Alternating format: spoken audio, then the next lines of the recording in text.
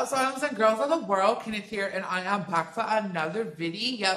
As you can read down below, we are reviewing a very special product today.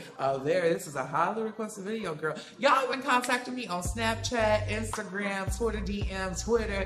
Y'all been leaving comments on my YouTube videos, underneath my pictures on Instagram. A lot of you have been asking me, Kenneth, can you review Fenty Beauty by Rihanna, the new makeup line or whatever that released this past Friday, I believe, September the 8th. I think that's the correct day. I really hope that's the correct day. But yeah, you guys have been asking me to review the whole line. Now, this is going to be a foundation review on the foundation that released in this line or whatever. And I'm just reviewing the foundation for right now because the rest of my products have not arrived yet. When the stuff released, I had ordered most of the products online because the nearest Sephora to me is a very popular location.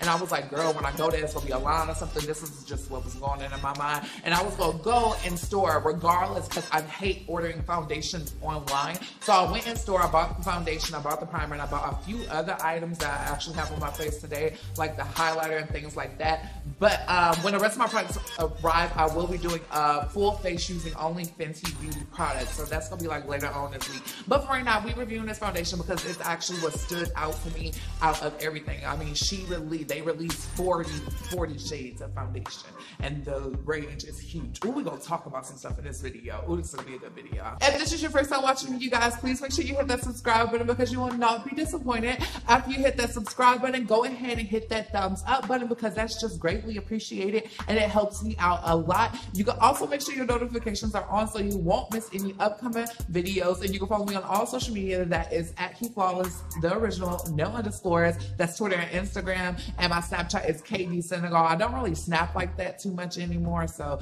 yeah.